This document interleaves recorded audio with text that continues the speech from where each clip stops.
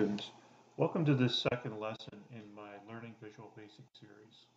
In this two-part lesson, we're going to make a unit conversion program. Then we're going to add a second form and menu bar to do a Fahrenheit to Celsius conversion. Let's begin. So I'm going to start off by creating a new project. As always, it's going to be a Windows Forms app. I'm going to change the name. I'm just going to call it Converter. And I'll say OK.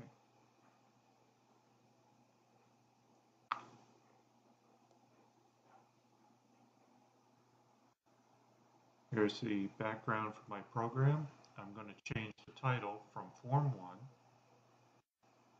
to something a little more appropriate. Say convert feet to meters.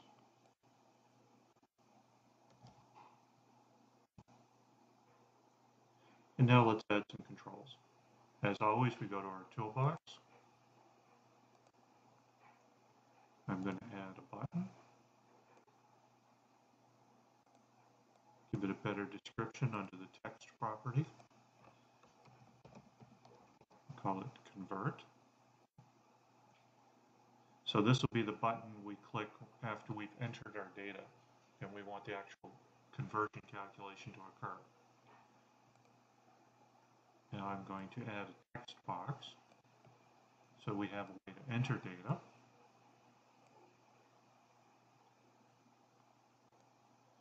I'll add a label for output.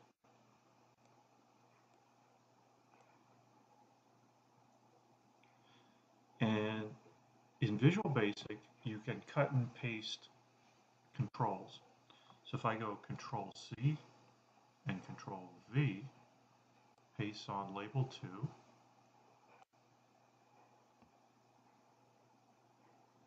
and I'm going to change the text to output in meters. Let's slide that over so it doesn't interfere. I'll put a colon after it.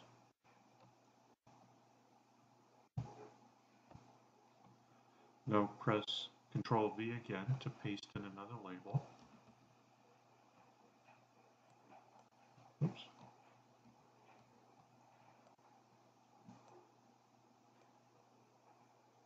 In this label, I'm going to tell the user what to do. I'm going to say enter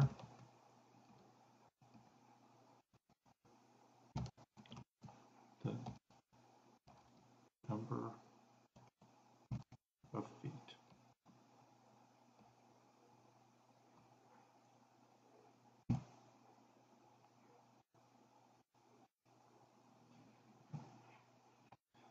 As always, when I double-click the button, it's going to create the most common event handler for that control. So I'm going to double-click my button. It creates an event handler that responds to a button click. I'm going to do this a little bit formally. I'm going to declare a couple variables. To declare a variable, you say dim the variable you want,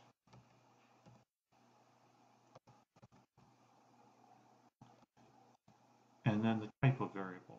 You can have integers or doubles, you can have long floats. For the sake of this class, you only really need to worry about integers and doubles. You will use integers when you're counting, use doubles for any kind of measurement. Okay. Doubles have decimals, integers are always whole numbers.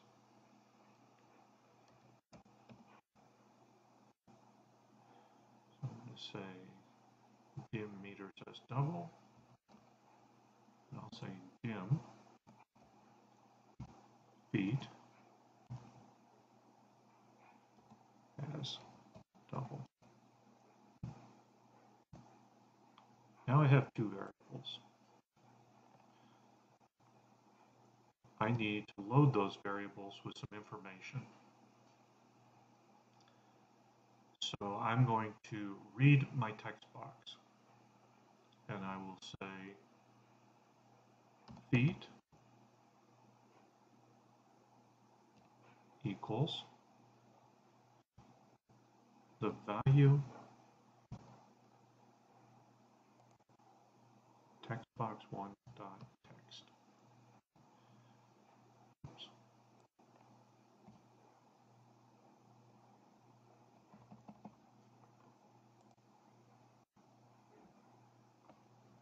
Using the val function is the proper formal way to convert text into a numeric value. Now I'm going to do the conversion. I'll say meters equals feet times 0.3048, and then I'm going to send that output to the screen, which is label 1.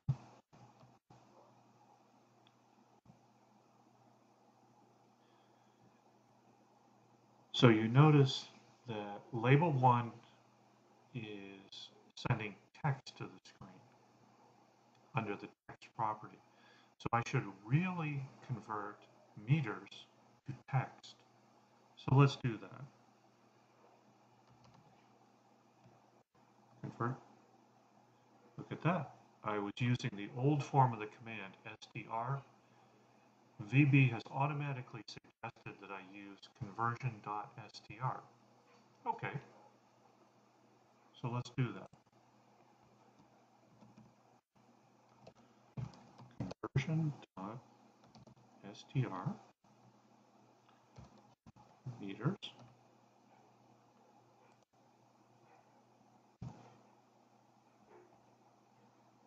And if we've done everything correctly, this should run.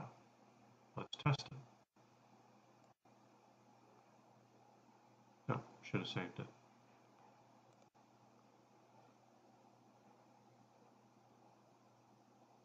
Build succeeded.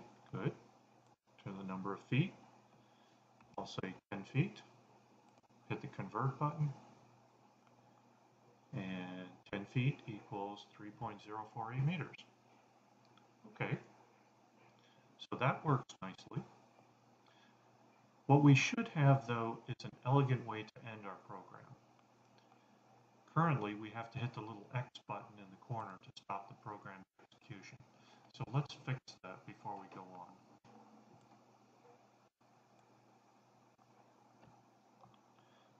I'm going to copy the button, and I'll paste another one on the screen. Now I have to tell the button what to do, so I'll double click it. The command to end a Windows program in VB is simply end.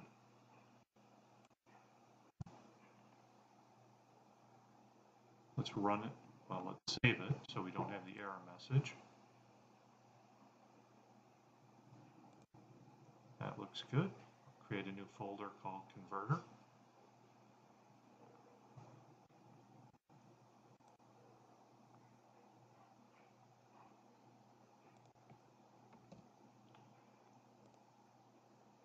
The mathematical functions still works fine.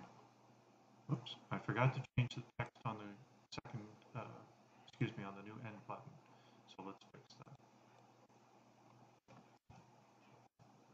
There. Save it, run it.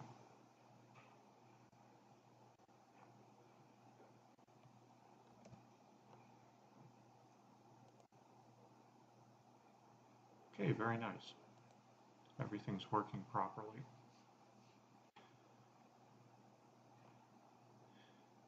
In the first part of the program, I declared the variables in the event handler button click. Meters and feet do not exist in this event handler down here. I would have to redefine them down here if I wanted to use them in this end function. If I want to have my variables global so that these remain defined even when other functions are going on. I could cut them. I'll Control X to cut them.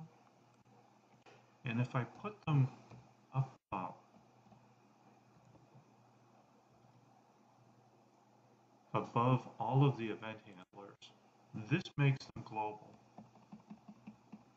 And this can be good or bad. I tend to use a lot of global variables. I know some people don't care for that method, but I've never had a problem with it. So use them judiciously. I would think most programmers would like to see them defined in the most narrow scope possible. So if you need them to exist in all the event handlers, put them under the class statement. Otherwise, put them in the appropriate event handler. I'm going to end the video here, and then we're going to do part 2, where we add the menu strip and be able to toggle between multiple different calculators.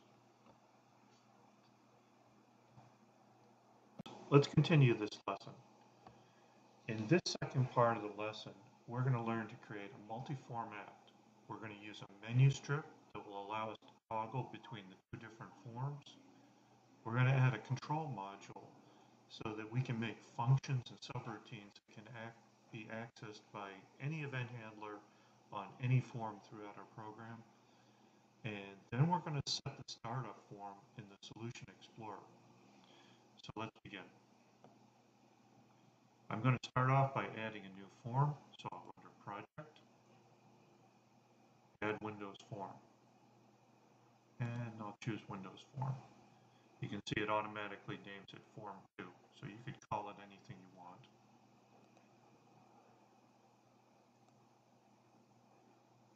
There's my second form.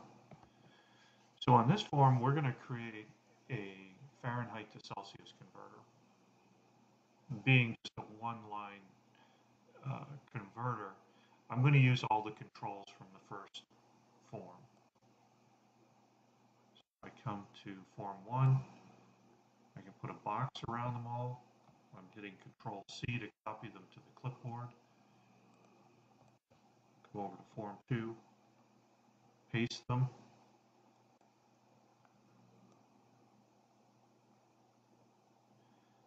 And now I just have to change some of the titles. So the end is good, convert is fine. This label will change to enter the temperature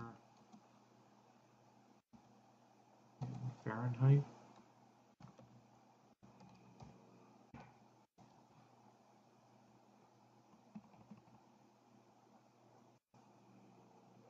And slide that over.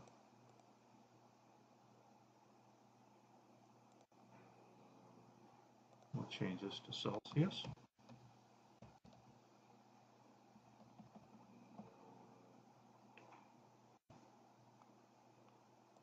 Okay, looks good. So we have to change our formula now. So I'm going to double click on my convert button. As you can tell, the event handler was not pasted over with the controls. So I need to define some variables. Dim Fahrenheit as double.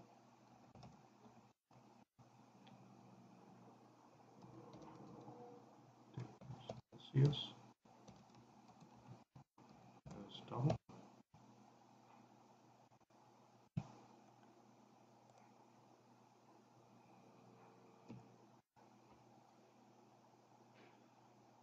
I'm going to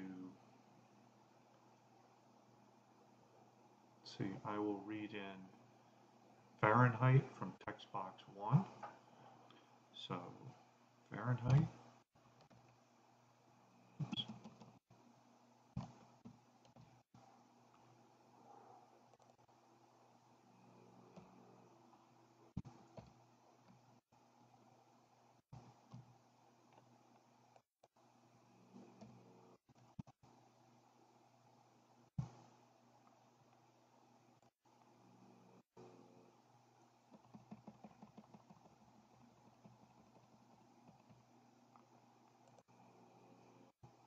So again, the val command is just converting the text on the screen into a number.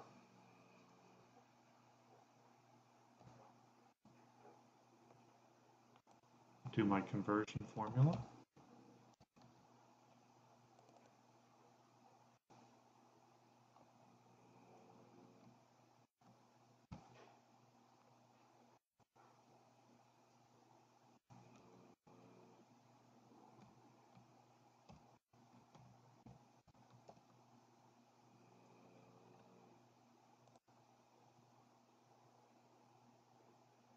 Very nice.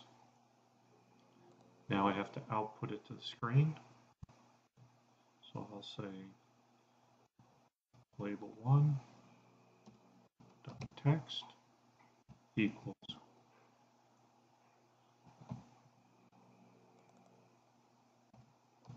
And I'm converting the number back to a string so that it matches with the text property.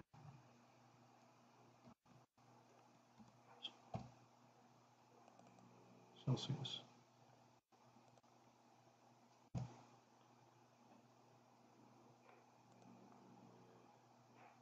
Now what I'm missing is the end function on form 2. So I'll go back to the design, double click the end button, and add the end command. I'll save it. I don't see any red bands, so that's good.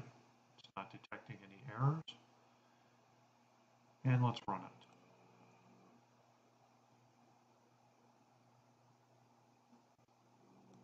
it. Uh-oh, I can't get to my form. Let's fix that.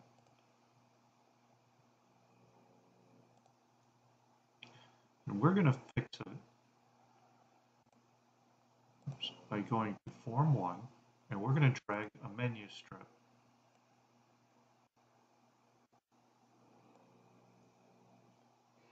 onto the form.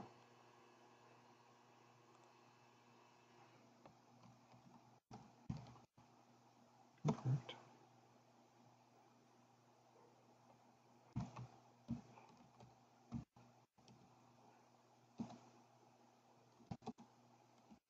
Well, let's just abbreviate it. F to C. If I want to move over one, I can go in the adjacent box.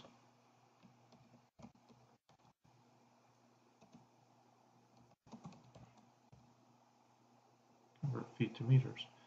If I wanted to go downward with a list, I would simply start typing in this box. Every time I press enter, it would give me another box to go downward. Go. And I will copy, Control C, this menu strip on form 2. I'm going back to form 1.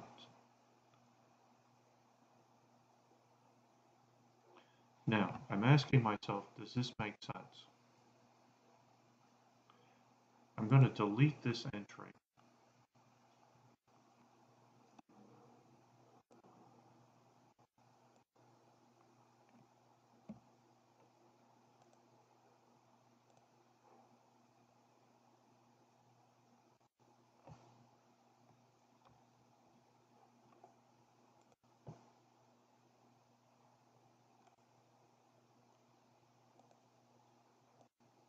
There.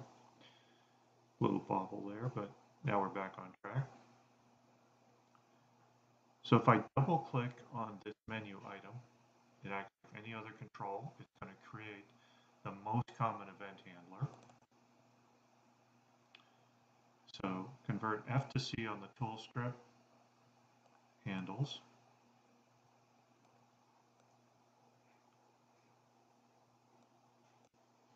Convert F to C, click. In order to show the other form, what we need to do is hide the current form we're on, and we refer to the current form as MEE. Don't ask me what code monkey came up with this, but they did. So I'm going to hide the current form, and then I'm going to show form 2.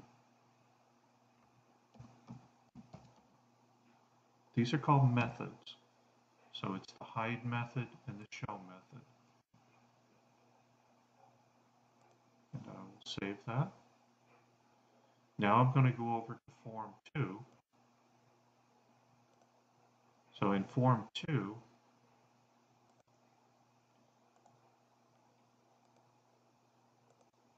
I want to have just the entry that takes me back to the opposite form. And while I'm here, I will change the title of my form. Convert F to C.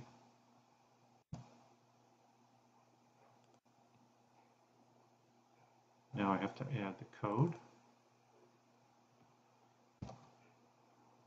So the currently active form will be hidden.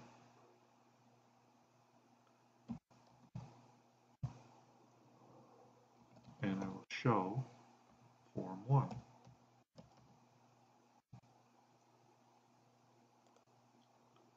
Save your program. And let's run it and see what happens. So I'm in the convert feet to meters. Let's make sure it works. So I'll put in 100 feet, 30.48 meters, looks good. Now we'll click on the convert F to C.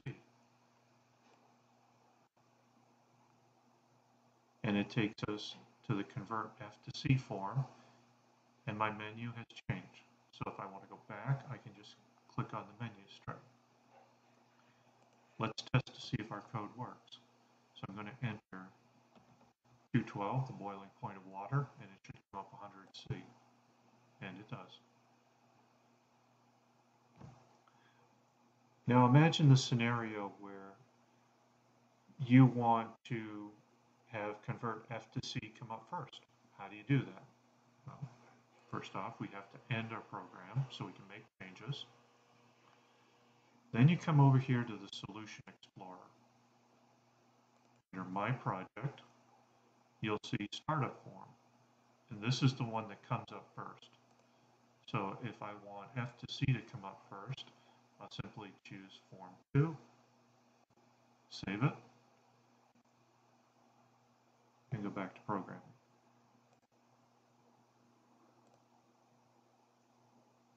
Now when I run it, I'll hit F5.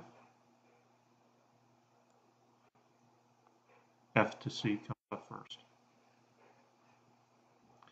I'm going to stop here, and then we're going to move on with this program. We'll add a code module.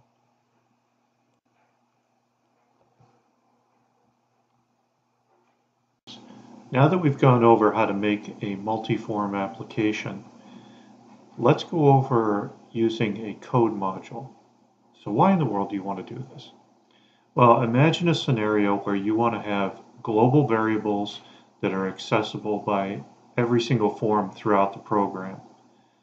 Or maybe you want to have functions and subroutines that can be called by any form anywhere. This kind of global declaration is done in a code module. So let's look at how to add one. To add a code module to your program, click Project, Add Module. Select Module, and I'm going to call it Module 1. I've been working on this file before, so it says it exists. Do I want to replace it? In this case, yes. So here we are in our code module. There are no controls associated with the code module. There's no design form associated with the code module. It's simply just a listing of code. So if I want to create a global variable that's accessible anywhere, I can do it by saying public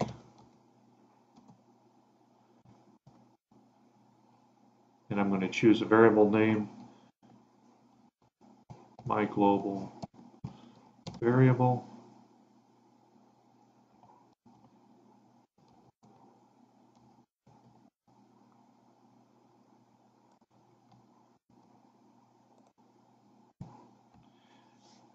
Now my global variable is accessible by any of the subroutines, any of the event handlers, anywhere throughout the program all the time. Okay. So now let's imagine we want to create a subroutine or a function. It can be thought of either way. To create a subroutine that's accessible by any of the forms, I'm going to say public. I'm going to declare a subroutine, so I say sub. I'm going to say convert feet. Now I have to pass it information. If I say by, well, let me just type it out, then I'll explain it. I'm going to say by val.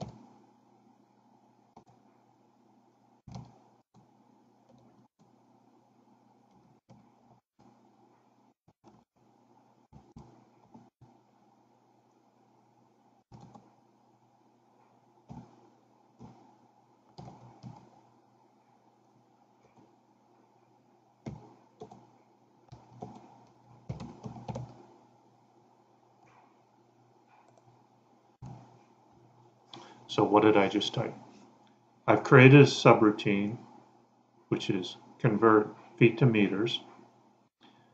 When I say by val, that means I'm passing information in one direction only. So in the first location before the comma, the subroutine is going to receive information that cannot be passed back. If I do want to send information back to the calling subroutine or to the call function, I do by ref. By ref sends information back. Now I've got my variable declared, and I can say meters equals feet times 3048.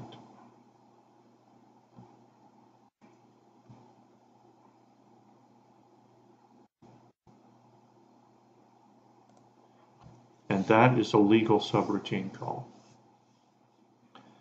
If I want to call that from my event handler, let's cheat and just copy it. I'm going to go back to form 1, and instead of having all of this,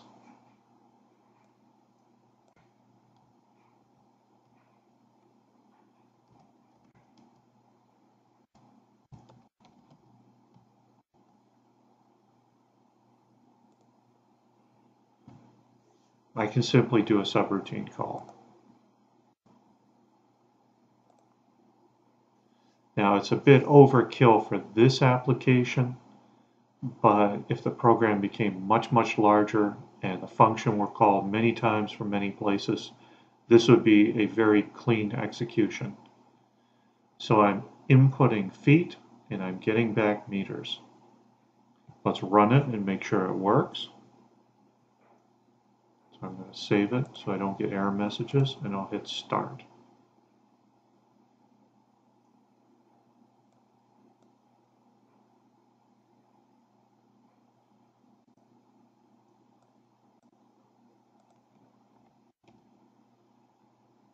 Entering the number of feet, I hit convert. The subroutine in the code module is called, and it outputs the correct value. So that looks good. Yeah, let's go back to our code module now. Let's do the same thing for the Fahrenheit to Celsius converter. So I will say public, because I want it to be accessible anywhere. Subroutine, so I use a sub command.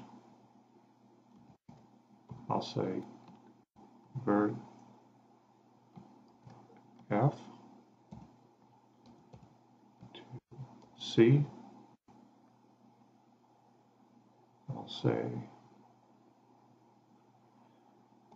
by val F as double, comma, by ref C as double.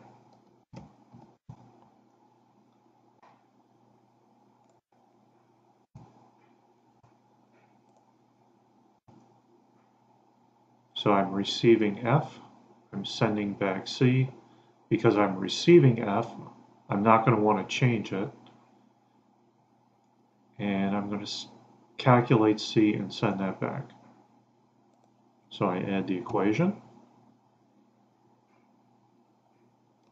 C equals F minus 32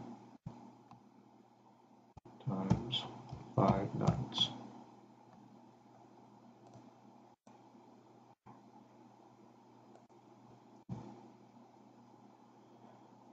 And I'll copy my function call, go over to form 2, and instead of having the formula here, I'm going to paste in my function call.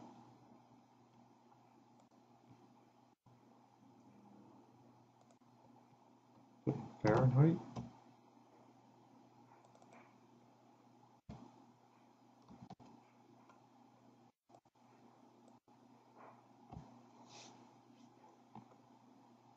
So there's my function call. So the new value gets put in Celsius. Celsius gets converted to a string and sent to the text property of label 1 on form 2. Save it, run it, and see if it works. This time we're in the proper form.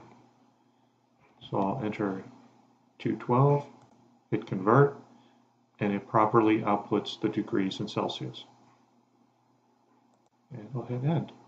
So that ends the lesson for today. Thank you very much.